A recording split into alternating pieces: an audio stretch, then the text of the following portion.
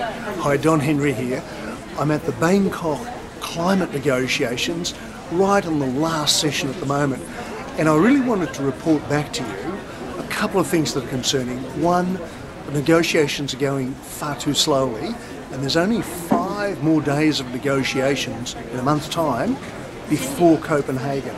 The second thing, one of the really crucial issues that's blocking progress that we can all do something about is the need for developed countries like Australia to support adequate finance and funding to help poorer countries move quickly to a low-carbon economy.